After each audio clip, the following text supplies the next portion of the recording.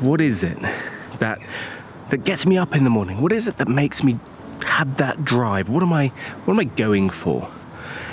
You know, I've always recognized that what motivates me is the journey, not the destination.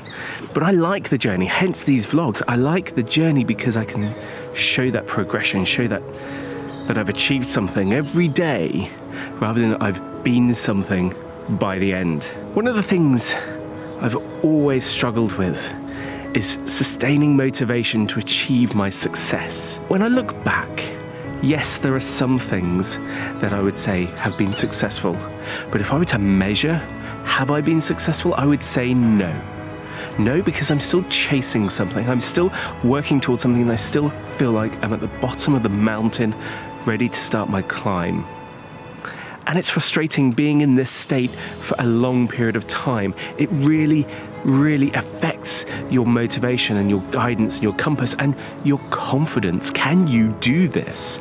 Is it really in your DNA? The thing that I realized is that the thing holding me back is not anyone else, and it's not any other situation.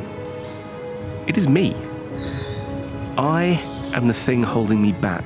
And it's to do with two things: lack of motivation and lack of dedication. I suffer from short-term bursts of motivation to get really going with something, and I'm really passionate. I can put all my energy in, and do you know what? When I have that motivation, I find the time, but then something happens.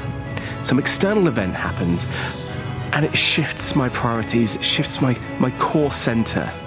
And the thing that I was once motivated by, it just isn't as strong.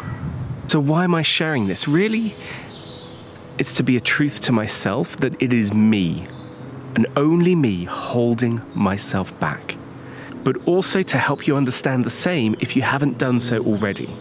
This will act as a reminder that it's only me who can make that change, only me who can push forward, only me who can find that dedication, and only me who can reignite that motivation. And that's what I must do. If I don't have it in my DNA, and I will never be successful. The two scariest thoughts over what I'm doing with my life.